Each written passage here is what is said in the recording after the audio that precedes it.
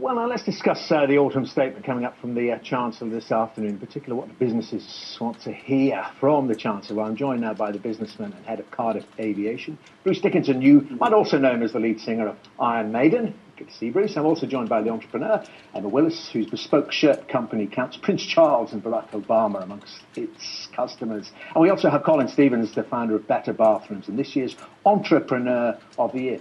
Great panel. Now, I want to ask you all, both generally and specifically, what businesses like yours need to hear from the Chancellor, because it's businesses of your size that the Chancellor and the Prime Minister and everyone tells us is going to spark a real recovery in the economy. Bruce, specifically, first of all, given your interest in aviation, not much mentioned ahead of the autumn statement. There's a rise coming up, isn't there, in air passenger duty? Well, there is, and funnily enough, the recent report for the recommending things that the Welsh Government could do in terms of taking back some tax powers. Based in Cardiff. We are based in Cardiff, which, as you see from the weather forecast, is a very nice place to go for holidays. It's 1 degree warmer than West London.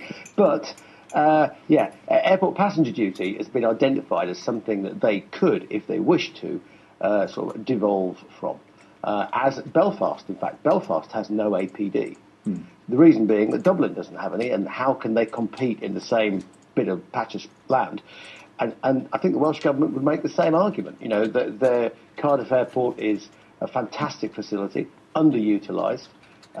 So they're seriously considering it. I absolutely applaud that. Because, relieve a bit of pressure on the bigger airports. Relieve a bit of pressure, give people an incentive to go out there. It's crazy that people are driving all the way down to Heathrow when they live in Swindon. Or live in the West Country. Halfway between, yes, that's a fair point. Emma, specifically from your business perspective, small business, how many employees do you have? And you need a highly skilled workforce, don't you? Yes, we do. Well, in the factory in Gloucester, we have 10 people now. We've increased from 5 to 10 in about 2.5 years. And we're training young people there, which is really being very successful. We've got 2 girls, one straight from college, one who was working in Sainsbury's for 4 years and looking for a job in sewing. My very experienced workforce there trained both those 2 girls to now be part of making these very, very high-end bespoke men's shirts. Can I ask you, has there been any government support for this training that your company is doing? No, I've done it all. I've done it myself. I couldn't get any bank loan for opening my factory, and my shop's been open since for 12 years. So I did apply to the bank for a loan, but I couldn't. So I've had, as I was just talking with Colin, I've had to just grow my company with increased sales, keeping the 2 in line.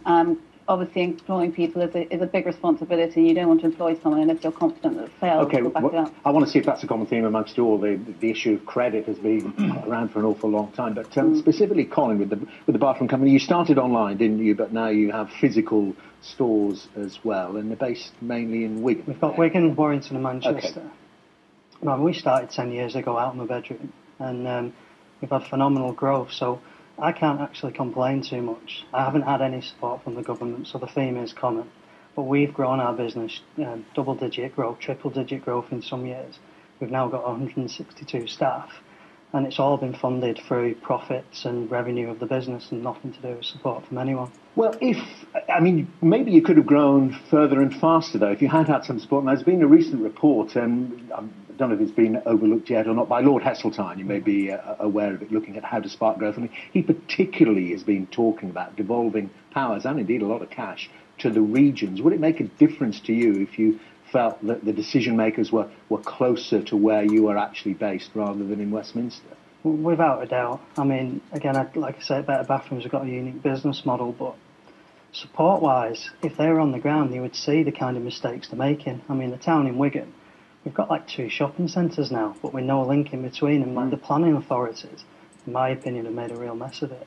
You know, you walk around the traditional Wigan town centre and all the shops are, 60-70% of the shops are closed.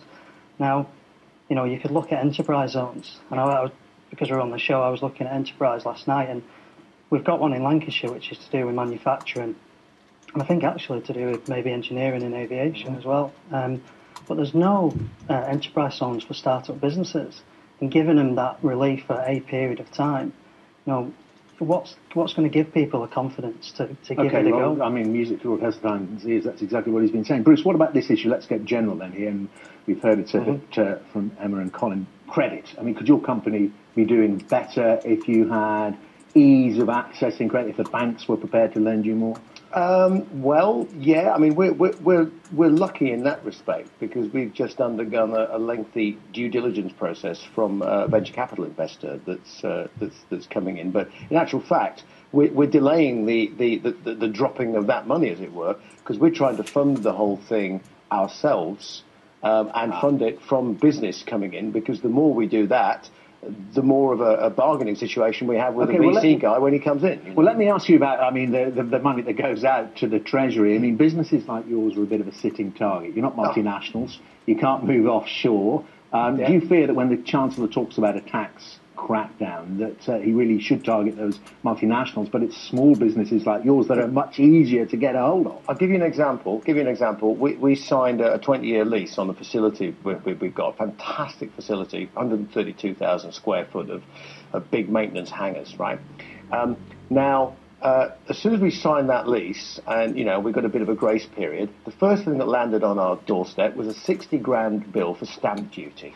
Thank you very much, Mr. Chancellor. That's a great way. You know, how many jobs is that? That's letting the little acorns flourish, isn't it? Yeah, it really is. And we're like, well, great. You know, so our seed money is about £500,000, of which 20% of that's gone overnight. Right. Emma, similar experiences or anything like that from you, or do you just fear for if this tax rate does go up, that businesses like yours? Well, the thing that annoyed me recently was finding out that the health and safety checks that you have to have the red tape as a manufacturing business, and we would be absolutely health and safety. We're using heavy machinery, and so they've actually increased the charges for the health and safety visit. If you have your health and safety visit, if you then have to have the health and safety officers have to come back for any reason at all, they've increased the charges hugely. I mean, really quite frightening charges. If you then have to do a report, it's something, I can't remember my figures, but it's a cost they've increased, which is something when you're supposedly encouraging manufacturing. Yeah, exactly. I mean, we are running out of time, but Colin, just briefly on that, I mean, do you get a sense that, and you've touched upon it already, that you hear the Chancellor talking the talk, but when it comes to walking the walk on all kinds of things, it's just not happening? He's got a tough job, hasn't he? Yeah. I mean, there's a lot of historical, and for me, if I was him, I'd be looking at getting more disruptive.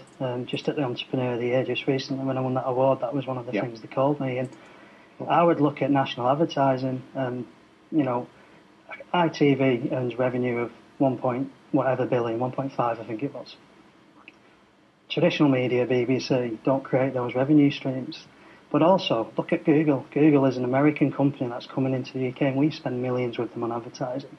But none of that money that we spend with Google goes to our economy. So for me, if I was a Chancellor, I'd be pushing to create a new Google, call it Britain.com, and get revenue in. Great ideas. Listen, thank you all. We are out of time. I hope the Chancellor, well, he won't be listening, but let's hope some of this gets back to him. Really good to see you all. Thank you very much indeed for your time and your expertise.